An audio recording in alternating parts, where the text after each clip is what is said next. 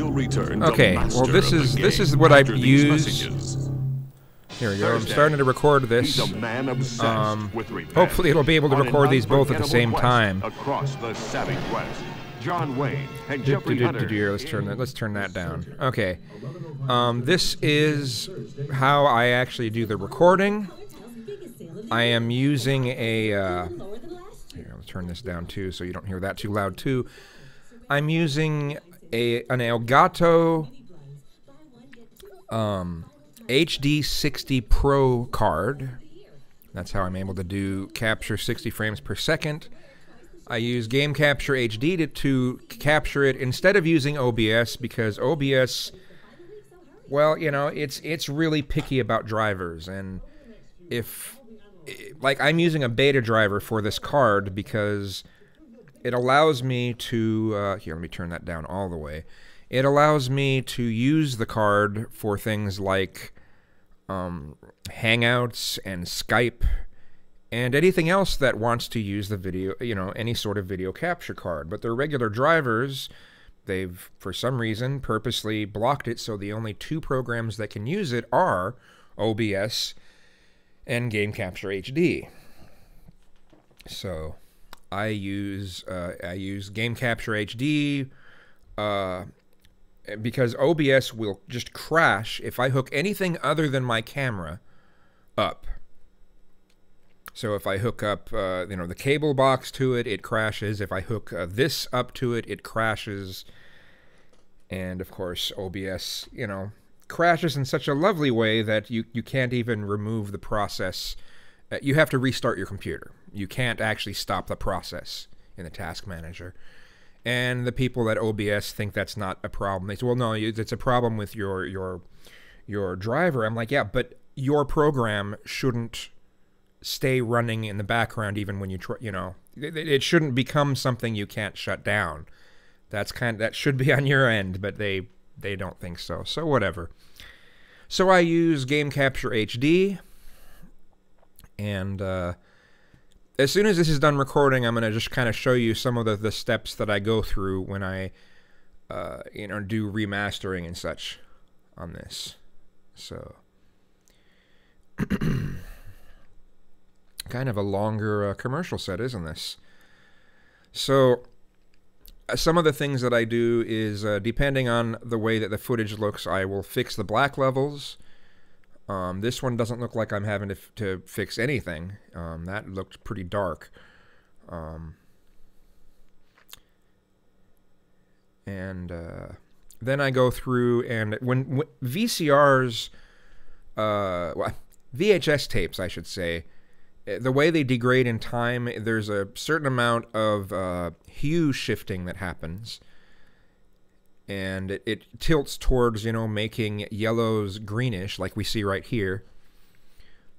See, his shirt shouldn't be that greenish yellow, and his face shouldn't be greenish, and that's just kind of what happens to the tint, the hue. It all shifts over a little bit, so I fix that, and then I do some more fixing of that sort of thing. With Lumetri color options, where you can, they have an extensive color correcting set of options on Premiere. Here we go. So we've got this. I'm going to stop this in a moment. There we go. So now we have that footage, and I'm going to hit stop here. All right, I'm going to exit this. And now I'm going to load Premiere.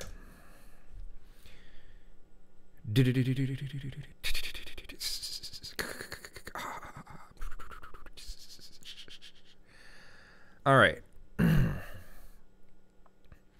New project, and it ends up that it wasn't from 1984. The show, the program was originally from 1984, but this was from 1990. Is when they had rebroadcast it.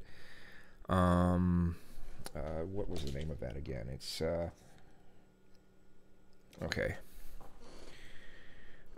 Assorted breaks during rebroadcast of Master of the Game. All right. So let's start the importing here. And all right. So we got this here. Let's put this into here.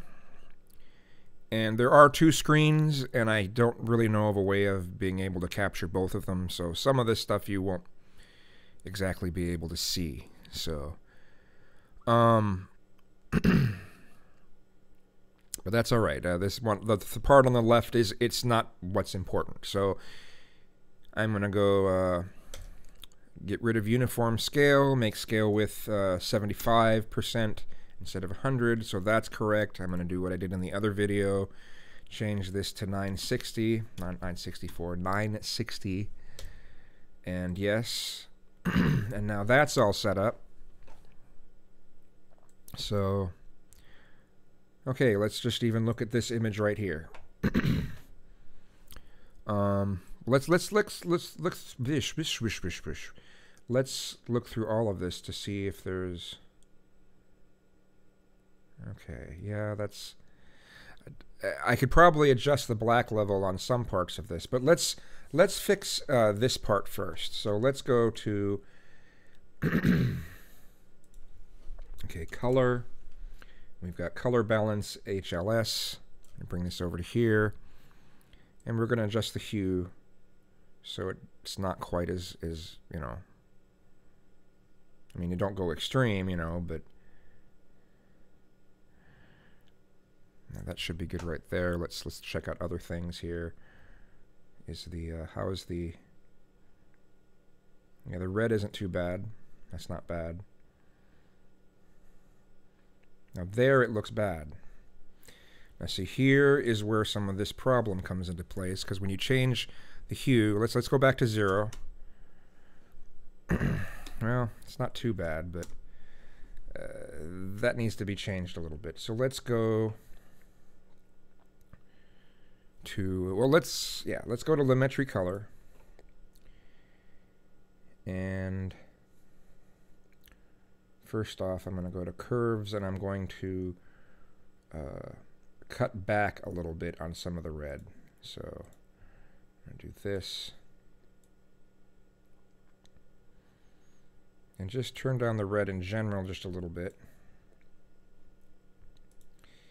Now I'm going to go to HSL secondary, and I'm going to find this color.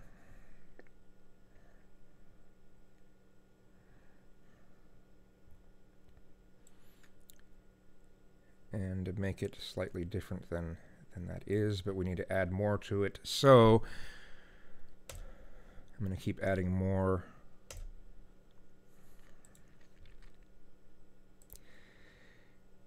There we go.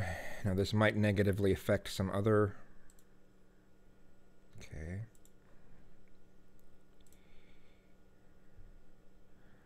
That's certainly helping. Let's try this one here. All right, that's helping a little bit. And right there. And let's see if I can add more of this purpley to it here. Okay, so we've got these differences. Let's add a little bit of the green to it too. Not too much, or it'll. There we go. That helps a little bit. And hopefully that hasn't changed some other areas. Let me turn this off versus on. Yeah, that helps a little bit. And you know, that's still not. I don't think that's a good enough of a change. Let's see. He looks okay. He doesn't. His skin isn't too bad. Let's try -14 though. -14. Okay, -15.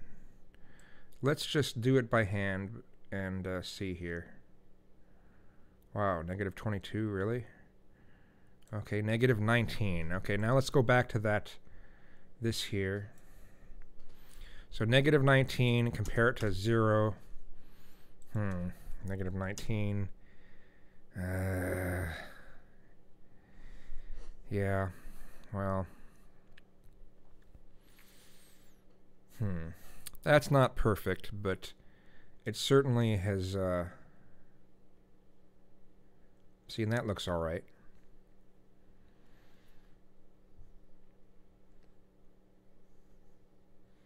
But, you know, the greenish color that's there, sometimes you'll notice differences even within the same broadcast.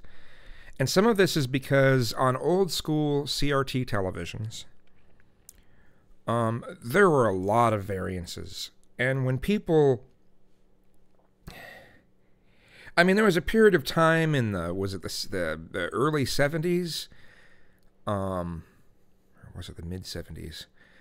They had tried to do something that they called like color track. And it was something where they tried to have the televisions adjust the color, like the tint and the saturation, what they called color, automatically based off of a signal that's sent out from the station. Well, problem with that is even that, you know, had some variance because, you know, you can adjust the color on the knobs that they had on the front of the television, but if some of the other adjustments that you can't get through just the front were out of whack, you'd have to adjust the ones on the front slightly differently to make up for it.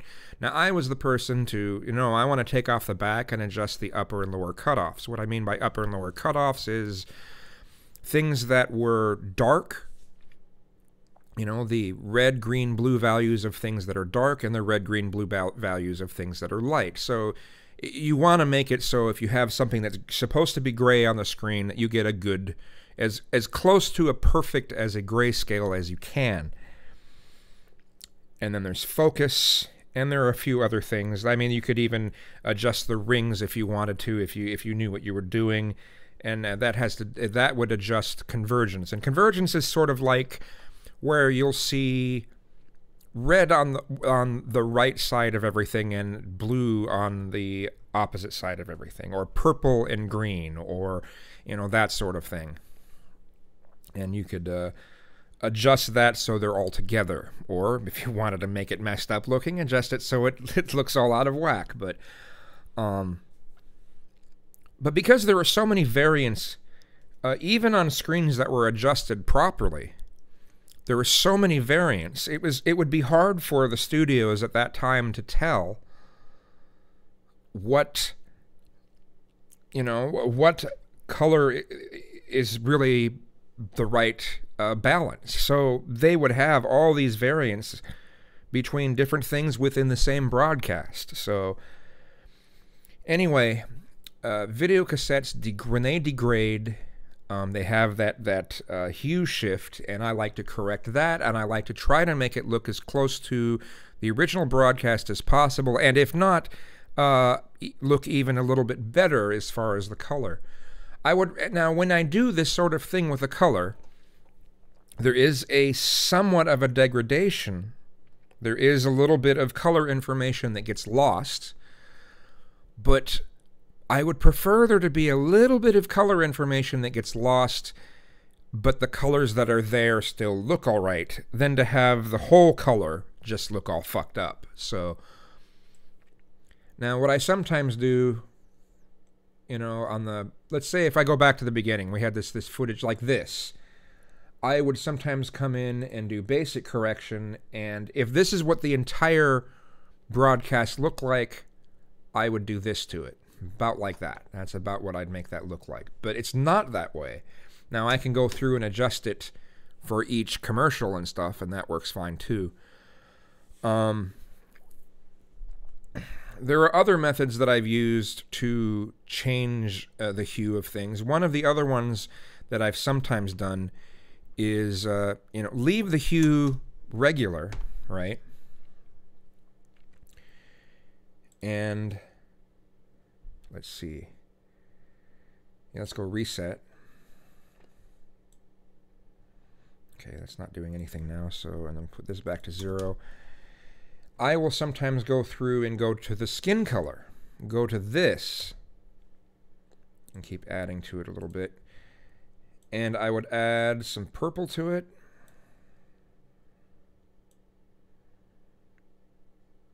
Kind of makes it a little peachish. We got to keep adding more of this to it until, you know, the skin tone looks all right. So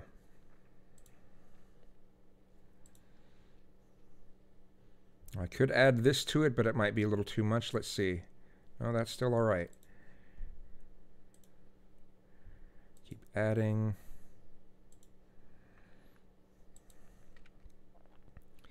You know, and we can take this route, but one of the problems I've seen with this route, well, that one probably wasn't so good, was it? That wasn't bad either. Let's go back to that.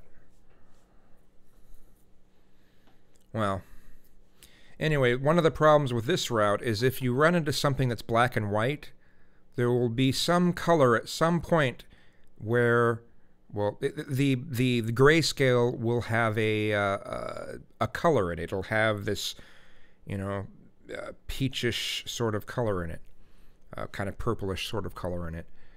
Let's see if we can find something that's.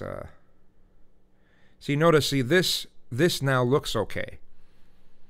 This didn't have the problem with the red. It's the thing is, I haven't found anyone really trying to fix the color on this sort of thing, and nobody seems to bother with trying to fix the color on any of this.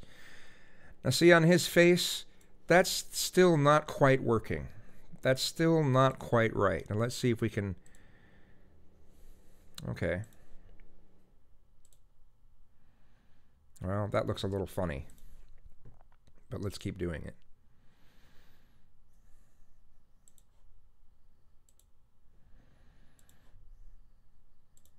All right. So, you know, we can see that that's, you know, so just enough. You know, so we got that, and it looks like this isn't affecting the grays. So this is another way that this can be done, but then you still have the issue of yellow not looking right, as you can see here. You know, this is greenish. So, I mean, feasibly, I could add a secondary one of these, or we go with the hue thing like I originally did. But now the color that I just adjusted on his face will be wrong. It won't be, here, let's find him. Where is he? Well, it's still okay. It's almost a little bit too purplish now. Let's see here. So yeah, turn that down a little compared to what it was. And see, that looks okay. You know, I still say that's a little bit, that yellow isn't quite right. It's really hard to judge this, you know. But this is the type of thing that I'll do to the, there we go, that's the one I wanted. To try to get this color balanced a little better. Try to make it look as good as it can.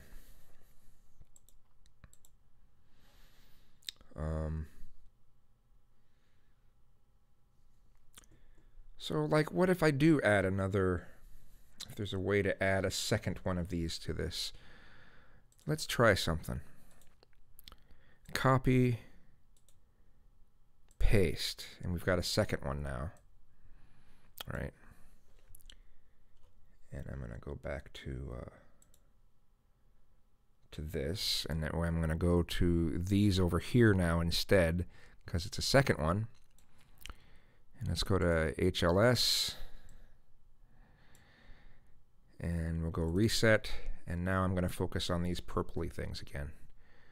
So, okay, where is it?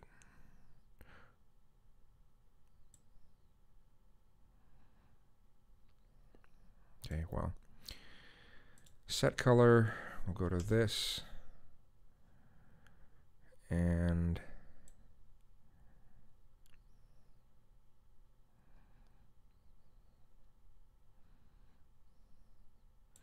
wow, okay, temperature and tint. Yeah, we need kind of the opposite of that, so.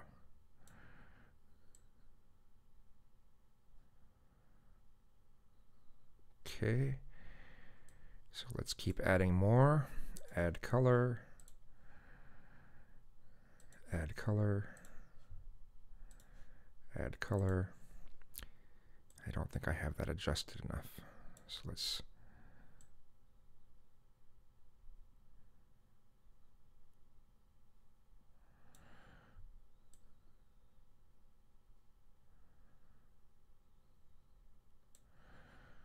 Okay, well, it's looking better. It's getting a little bit better. That still looks a little funny because of the overall tint adjustment.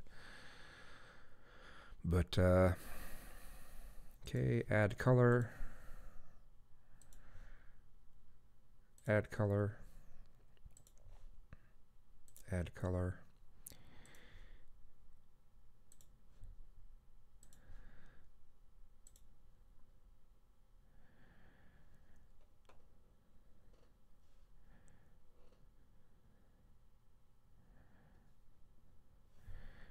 And so let's see this now. Let's see how this is looking.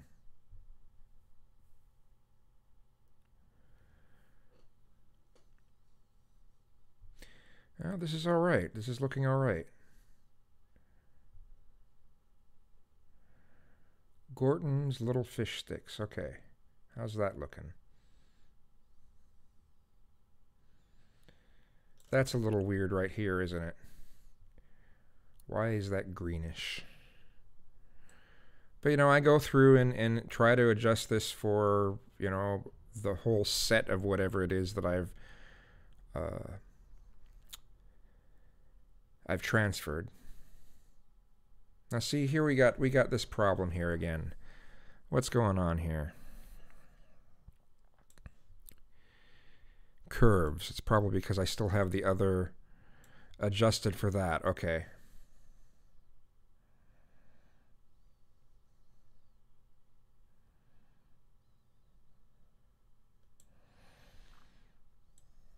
Okay, let's look at the rest of this again. Let's go back to that commercial of the, with the, let's see here.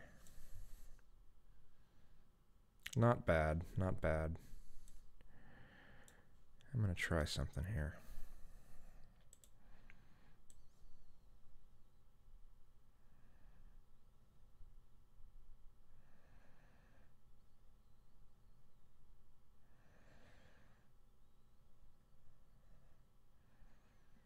Yeah, that helped a little bit. That helped a little bit. Let's look at the color time tile thing. Okay. Yeah, see that's pretty good. That's pretty good. I think I'd settle for that. Yeah, that's pretty good.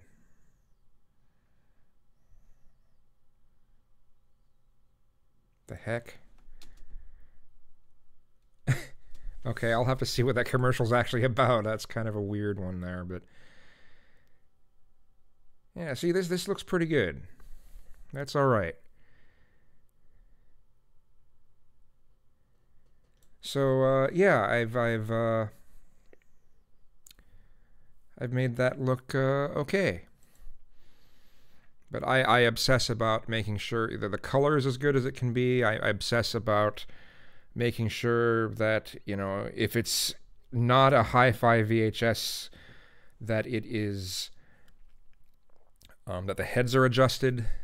I just like to try to make sure that that's, you know, all decent. I also like to obsess on the frame rate because there are some things that were on television that were in 60 and you never get to see that. I also like, you know, some people might think that my transfers are noisy.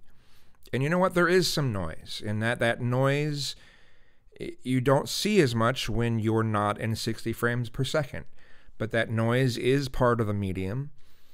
And I would prefer to just see everything than to see something kind of covered up. Now, some people might think that I'm covering something up when it comes to doing the color correction, but I'm trying to make it look more like it did when it was first, you know, recorded, and not from the way the tape has degraded in time.